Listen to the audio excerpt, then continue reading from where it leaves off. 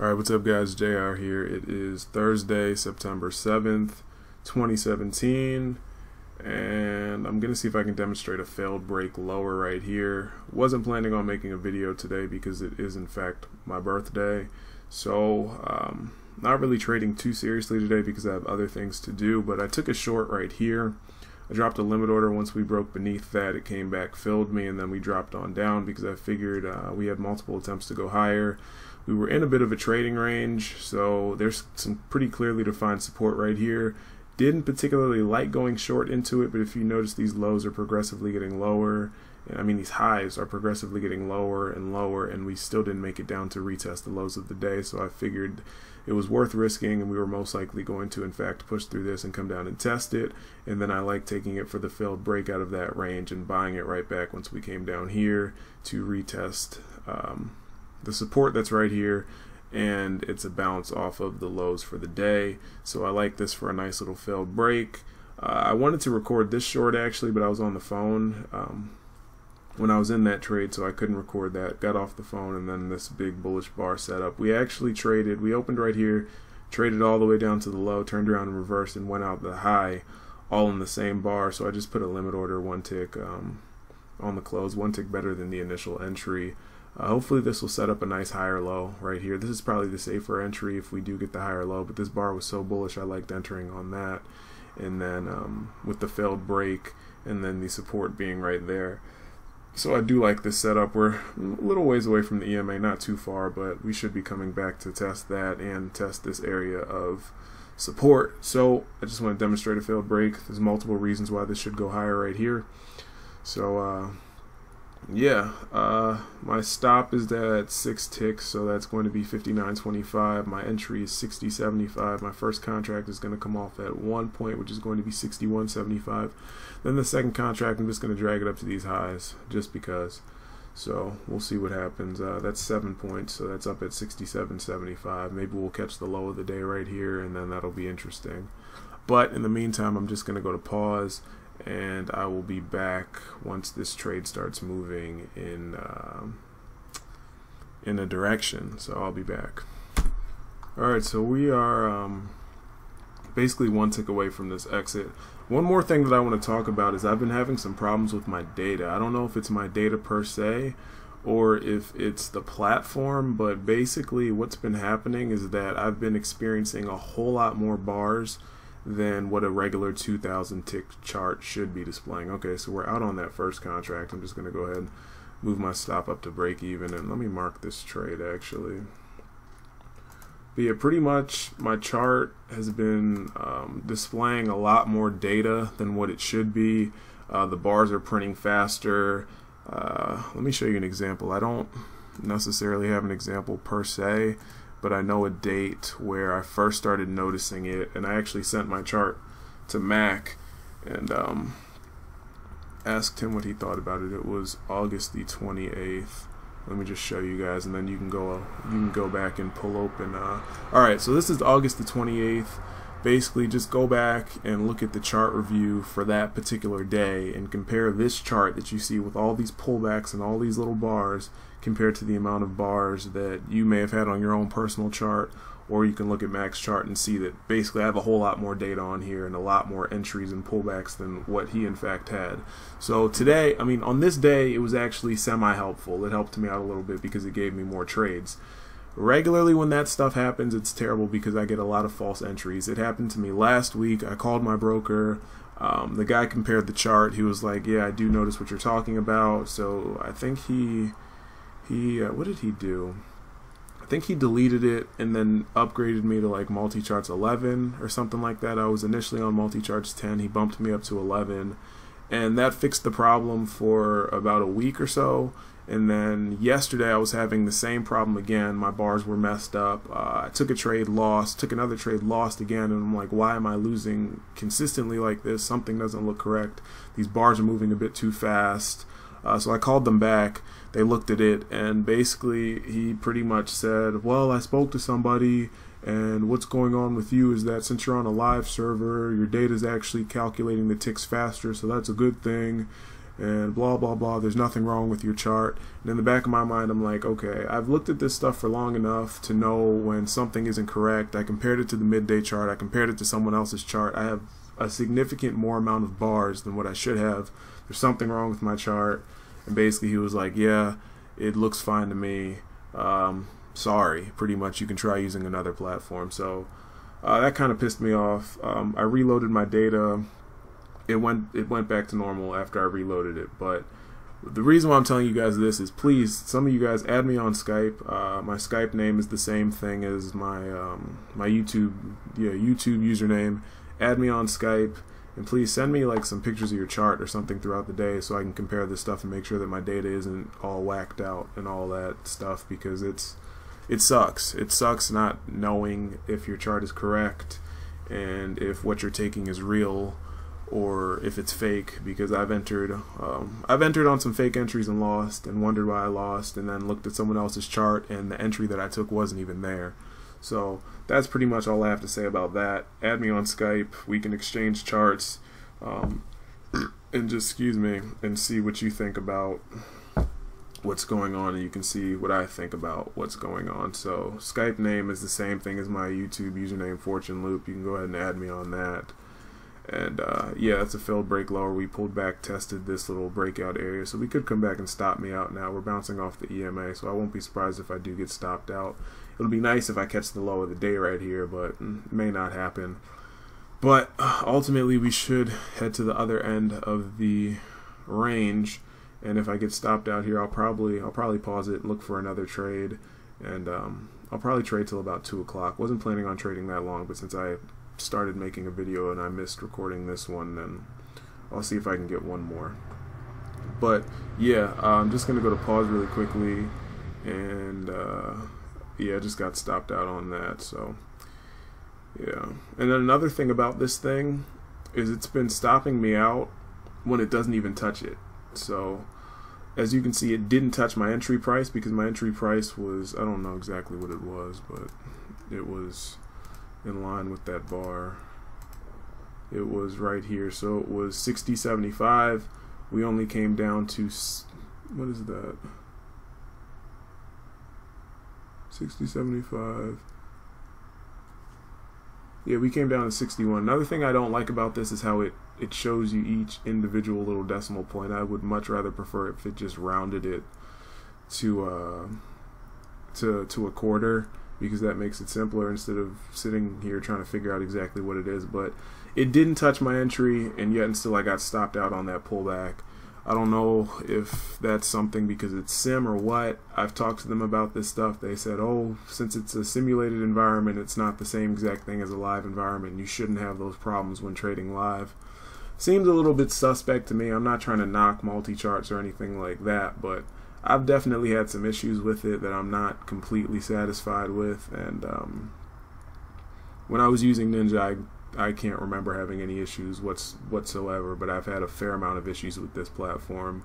I like the way it looks, but I don't like the glitches and things of that nature that I've been experiencing, because right now I should technically still be in this trade, and my profit and loss ticks are pretty much they're never in sync. I get entered in on stops when it doesn't even touch my entrance sometimes, so that's obnoxious.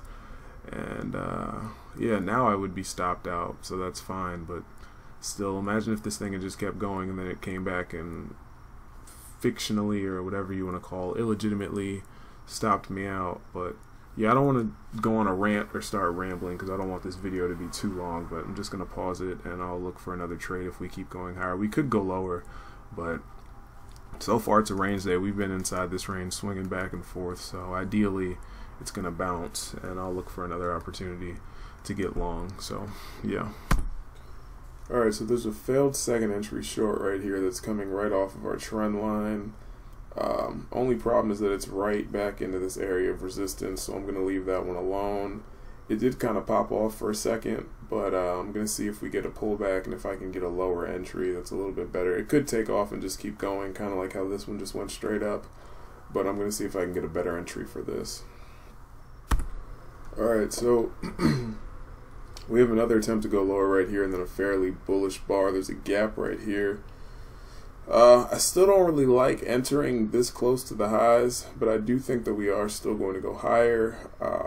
Ideally, I would like to see another failed attempt to go lower, but I don't think that that's going to happen. So instead, I'm going to see if I can sneak in right here.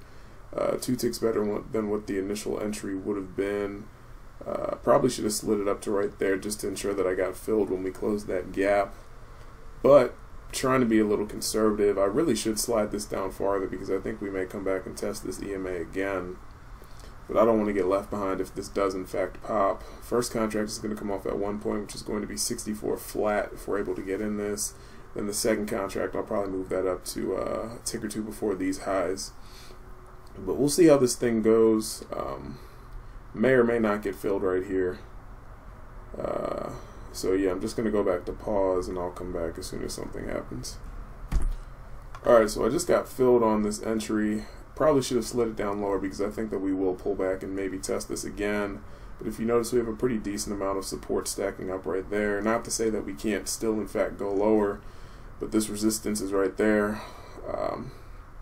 We'll see what happens on this one. But I'm just going to go ahead and tighten my stop to 1 tick beneath that. So that's a 6 tick stop. Entry is going to be at 63 flat. Stop is going to be at 61.50. First contract is coming off at 64, which is the highest to the tick of this little move up. So yeah, we'll see what happens. Alright, so we're bouncing off my my first target right now. Went ahead and marked my trade. This is really your signal bar because this is really the swing low, and this is the ultimate failure to go lower again. Alright, so we're out on that first contract. Just going to go ahead and move this up to break even. But this is the bar that you want to enter above. You don't really want to enter above this one, but your stop does need to go below this one. So I put my arrow right here. I basically used this bullish bar as my signal bar. Going to go ahead and slide this second target up. We entered at 64, so let's go for, I think that's okay. We'll go for 3 points on that second contract. So we're going to take that off at 67 if we can make it up there. And oh no, I didn't enter at 64. I entered at 63, so that's 4 points. Excuse me. But yeah, pretty easy trades. This failed break was pretty much a gimme. Once you start stacking up like that and you have a little bit of a range and then you break out of the bottom, usually you're going to come back and test that. And then that in conjunction with it being right at the lows of the day, after testing that multiple times, then you get a nice bullish bar that far away from the EMA. I like that a lot, so I took that one. Took this short right here. This one is a bit more debatable due to the fact that it's pretty much overlap, and usually you're better off waiting until you fail out of one direction or the other and then attempting to enter that trade. But with these highs progressively getting lower and lower, I may get stopped out right here. But let me move this to the side. But with these highs progressively getting lower and lower, I like that for the short. You have a failed second entry long, which actually fails right here, so that would have been a good place to enter. You're a little ways away from the lows, but when we kept kind of creeping down, going down, and then it was pretty obvious that we were going to go lower. This EMA slanted at that point, so when we broke beneath this, I just went ahead and put a limit order right there at those lows, and it was a quick move. It went straight on down, and then I bought it right back, right when we hit that bottom and got that big bullish bar. So I like that one. And then this is the next one that I like. You get your failed second entry short right here. It's right off the trend line, but I didn't like taking this initial entry because it's right back into those highs. So I liked kind of waiting. I guess you could call this a breakout pullback because we break out of the top, we pull back, test this EMA again, then we close with a nice bullish bar. So I like taking that one right there, figuring at least you'll get a retest on this move, although you may not. But I do think that we're going to go higher since we did in fact come off the lows of the range, and this is pretty much as rangy as it gets. There's a clearly defined support, clearly defined resistance, and we're swinging back and forth, so most likely we're coming up here to these highs. So I like taking that. It's another opportunity to get long, good strong signal bar, so I like that one. Yeah, we got our scalp portion, and now we'll see if we can get this 4-point runner. Pretty big, but we'll see what happens. Make it stopped out right here. Could come back, make like a bearish reversal bar, turn around and come back and retest these lows again and stop me out. But all that matters is that we got our scalp portion. If you had entered on a stop right here, I don't know if you'd be out. I'm a big fan of these limit orders because sometimes you will get left behind. There's been numerous times where I've gotten left behind on really nice trades, but other times you'll use a limit order and you'll get out where you wouldn't have gotten out on a stop. so that's quite helpful, and it also makes your exit a whole lot makes your exit come a lot faster, and it ultimately reduces your risk because you can trade with a smaller stop because you get in at a better price. So I like the limit orders, but it's looking like we're probably going to get stopped out here. It'll probably pull back, test this EMA again, or it'll blast straight through it and come back down and retest these lows. Doesn't really matter. I don't really care. As long as I got out on the first portion, that's all I care about. But I'm going to go to pause, and I'll be back. Alright, so I just got stopped out on that runner. So that's going to be it for today. 2 recorded trades, 3 altogether. Actually, I took 4 trades because I got long right down in here with the limit order. I dropped it down. This was kind of like a mess around trade. Basically, it was a second entry long combined with the failed second entry short.